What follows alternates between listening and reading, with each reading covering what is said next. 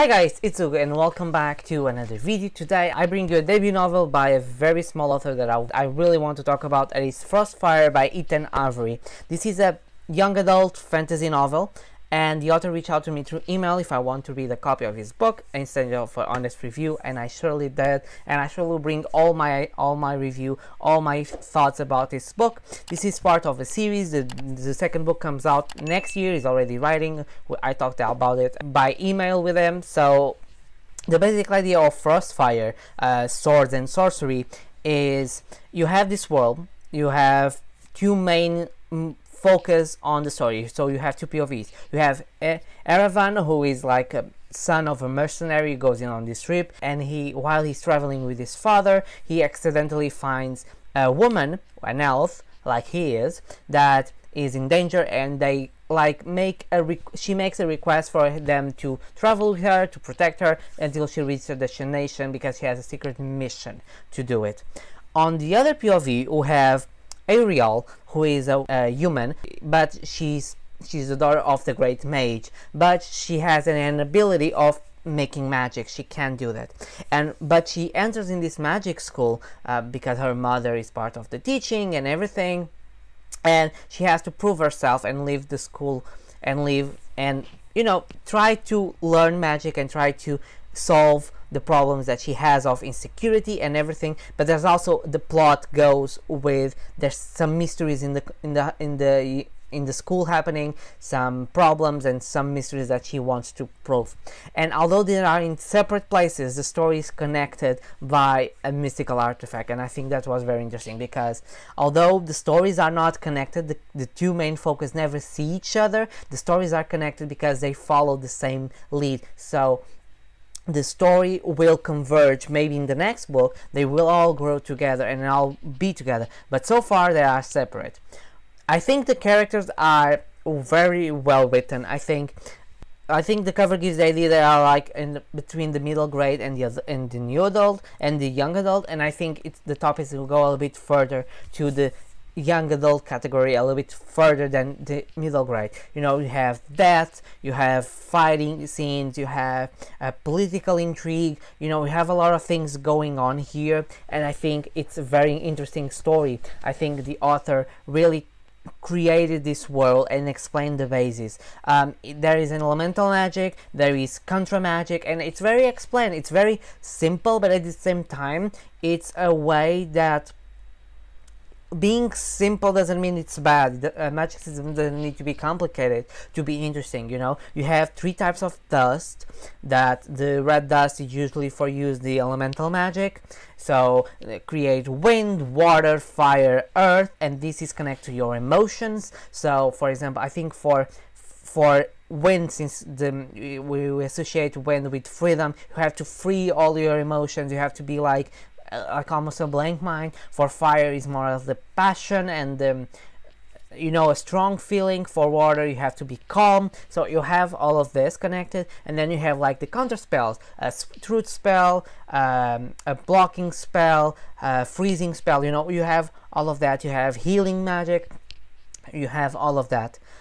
So I think the magic is very interesting, and how this world goes with creatures. You have the trolls, you have the dwarves, you have giant spiders. I think the world is very interesting. You have the elves and the humans and these different countries that are in the verge of a war.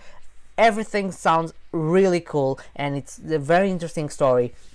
The chapters are not too big, and I think one of the things that it annoyed me in some points are it's always the chapters are divided A, B, A, B, A, B, A, B. So you go always Avery and Ariel, Avery and Ariel, and sometimes you are in a great space on one of the scenes and you go to the other and it breaks, and then something happens and you go back. So it creates a little bit of a tension between two, because you want to see what is going on in both sides, but at the same time you break that and you go that, and then something happened and then you go back. And I think that back and forth is sometimes a little bit too much ping pong, and I think that could be addressed in a different way. Maybe 2 chapters in a row to clear that scene, or maybe go a little bit more further in that chapter. But I think that's a personal choice. There are people who enjoy that, so it's not it's more a personal nitpick.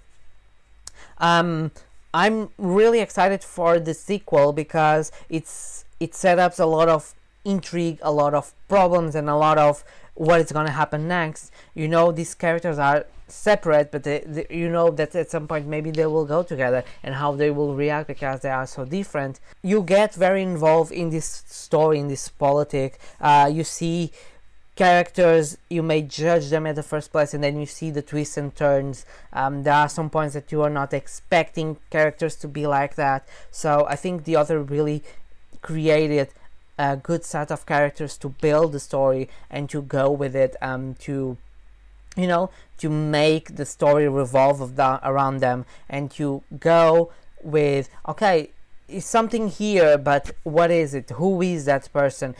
You know, and even the parents, you know, I really like the dynamic between the great mage and her daughter, because it's very a bit almost a toxic relationship, although it's pure based in love, but it turns to be almost toxic at some points, and I really enjoy that, because I think this book deals with a lot of problems and a lot of important issues. There are talks about racism inside of this, you know, because there's different races here, discrimination, even self discrimination. You know, Ariel has very strong thoughts on her, you know, on her appearances, on her way to act, on everything. She questions a lot, so she's very stressful in all of that, so she's very self-conscious, and I think that creates a dynamic that we see some grow by the end, and that's very interesting. Let's see how this goes. I'm really excited. I think if you get a chance, please support this small author, read this book. It's very good. It's more a YA, so don't expect a lot of things, but it's a very good YA. Definitely has some interesting scenes of fighting, scenes of adventure. It's a very adventure story, but I think the world it's well built, it's very connected, and you get the whole picture, and I hope you enjoy it if you read it. Thank you so much, Ethan, again, for sending me the book. It was my pleasure to read it and to give you this review. Yeah. Tell me in the comments if you are excited, if you like this type of stories. Please share it down below if you ever read the book, what were your thoughts. I would love to discuss with you. I have affiliate links below if you want to support this channel, and if you reach this far, don't forget, leave a comment, like, subscribe, hit the notification bell. I'll link also the author's information is down below, as well a link for the book, for buying, the website, his YouTube channel, his Twitter, everything that you need to connect with the author, because I think it deserves a lot. Yeah, do all of that, help to support the channel, share with your friends this video if you like it. I post videos every Tuesday, Thursdays and Sundays, and I see you guys on my next video, next review. Okay, bye.